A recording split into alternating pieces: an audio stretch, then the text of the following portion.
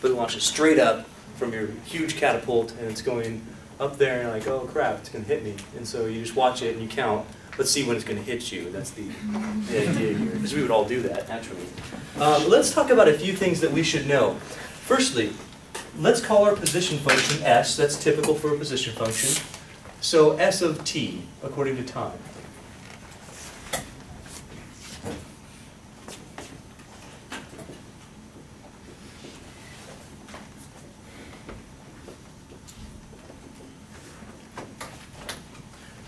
The initial height. What is the height of this thing at t equals 0, right when you launch? So s of 0 is 16. Do you follow me on that? 16 feet. So right when it's launching, it's 16 feet high because that's when it's letting go. What's the velocity? 120. Aha. Yeah, that's exactly right. Going positive 120 feet per second. Now, here's a good question for you. What is velocity in relation to a position function? It's the what? The what? Velocity is the first. Do you remember that's the first derivative? So velocity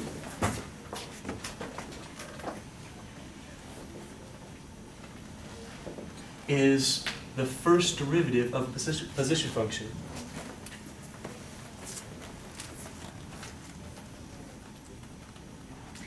And it's an initial velocity. So the initial velocity would be this, the first derivative at time 0. Because what's going to happen to your projectile? Is it going to stay at 128 feet per second forever? No. Probably not, because it's going into outer space. It's going to slow down immediately after you launch it out of the catapult, right? Gravity's going to affect it. We're not going to do wind resistance, but gravity's going to affect it. It's going to come up, and then it's going to come down. True? So the initial velocity at time 0 is 128 feet per second.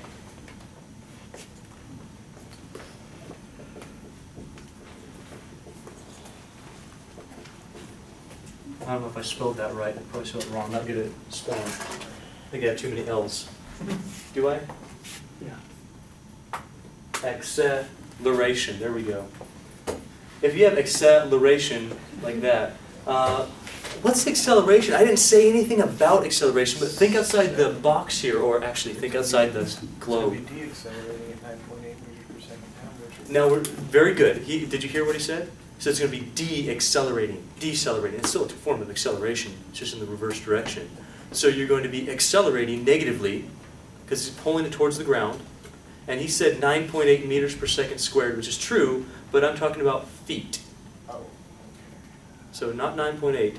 Do you know? 32? Yes. Accelerate. Now, oh wait, another interesting question.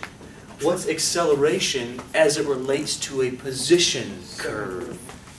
Do you remember all this? Rates of change? Position function was a position. The first derivative gave you velocity. The second derivative gave you acceleration. So here's what we know. We know the second derivative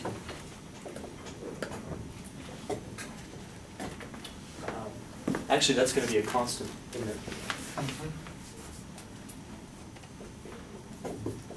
The second derivative is negative 32 feet per second squared.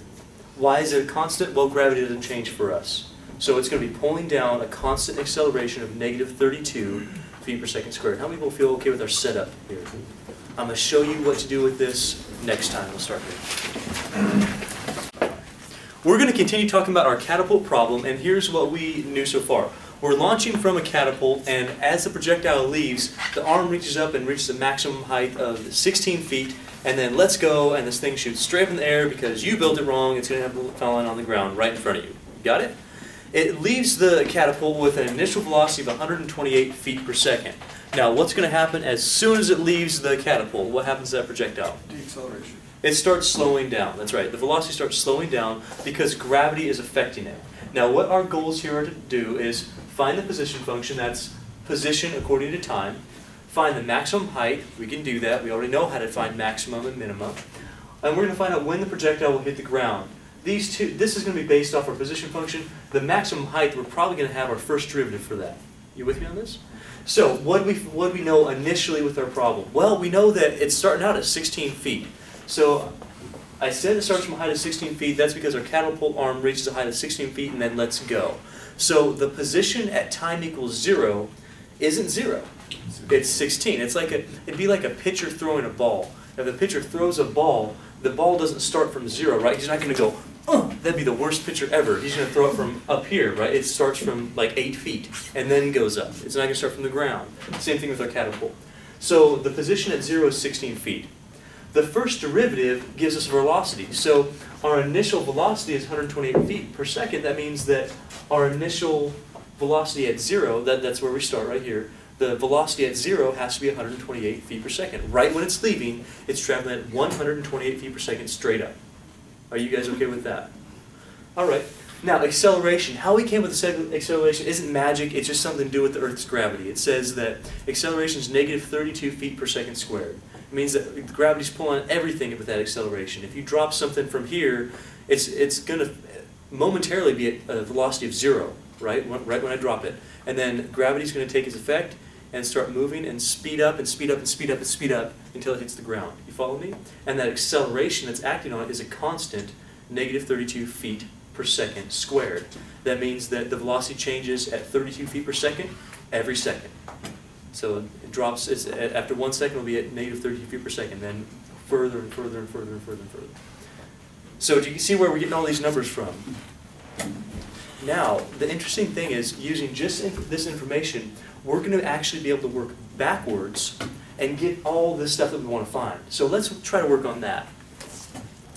First thing, right now what we know is basically we only know the second derivative. Notice how this is s prime of 0 and s of 0. We don't have a position function. We just know something about the position at 0. We don't have a velocity function. We just know something about the velocity at 0, at time equals 0. Are you with me on this? What we do know is the acceleration function. That's all we know, as a matter of fact. So if we know that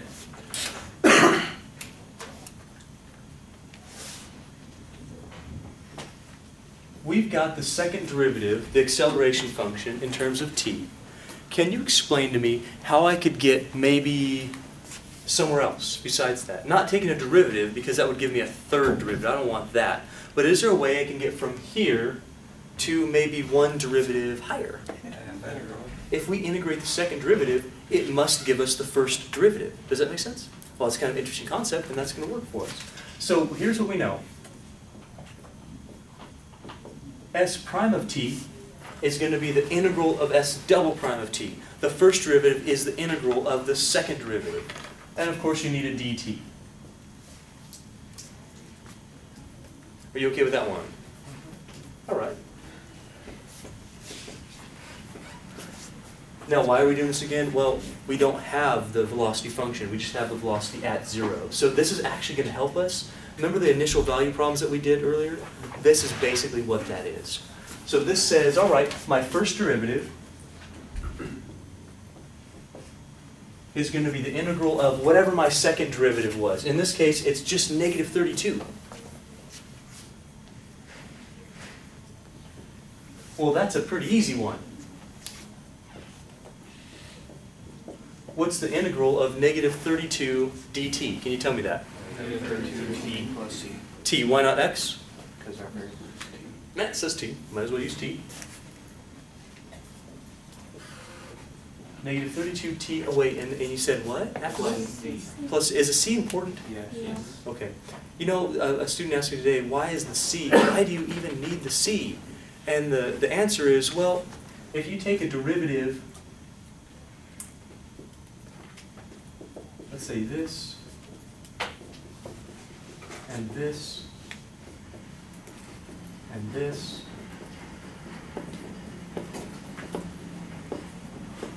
you don't have to write this down, just kind of watch what if you took a derivative of all these things,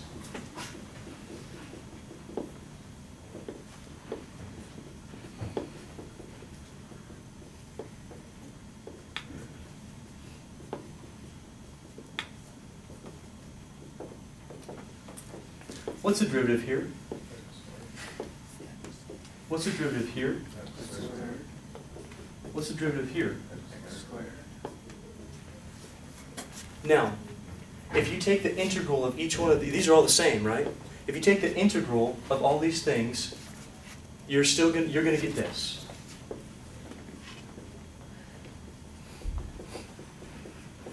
right?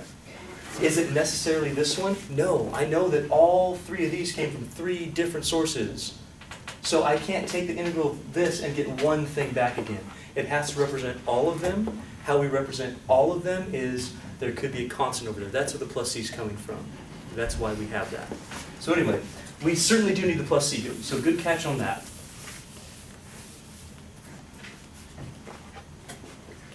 Now, tell me something I can do, someone on the right-hand side of the room.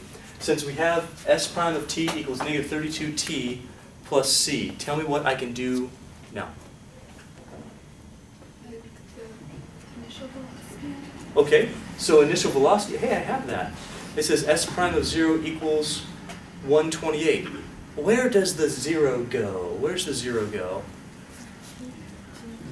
That stands for t, right? So s prime of t or s prime of 0 says, I know the first derivative equaled 128 when the t equals 0. Does that make sense to you? Are you sure? S prime of 0 equaled 128, right? So S prime of 0, the 0 meant the t, the 128 was the velocity at 0. This means the velocity at 0, that's 128. Can you solve for c?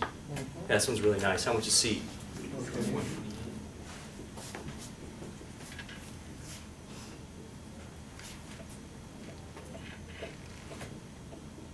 So with a little substitution, we have that s prime of t is negative 32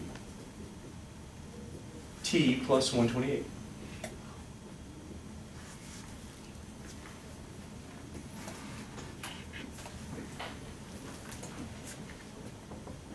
Raise your hand if you're okay with that so far. We now have a velocity function. It says velocity at any time t. Now here's something interesting. Which question can we answer right now? The first one, the second one, the third one? Can we answer the position function yet? We don't have that on the board. Can we answer the maximum height yet? Kind of, almost. Almost. We can get close to this one. We'll talk about that in a minute, but we're very close to this. Why? Where would a maximum occur? When the slope is 0. Do we have a formula for the slope? We do. It's right there. That's the slope, right? So when the, think about that. Oh, I broke my pen. Stay. No, I can. Just recap, last time. When the catapult goes up and it stops, that would be where the velocity would equal 0, right? Then it's going to start moving negatively. So right where the velocity equals 0 is where we should have maximum, or in other words, where the slope of the tangent line is 0. It's going to reach its peak and come back down. So that's going to be what we're going to be using in just a bit. Now, before we can actually find the maximum height, though, because we're going to have to plug that number in, we need to figure out the position function right off the bat. So let's go ahead and do that next part. If we know s prime of t, is there a way you can figure out s of t?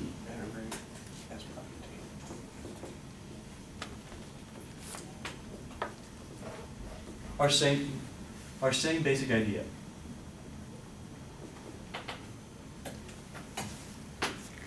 S of t equals the integral of s prime of t. An integral will undo that derivative. So in order to go from our first derivative back to a position function, let's just take an integral of it.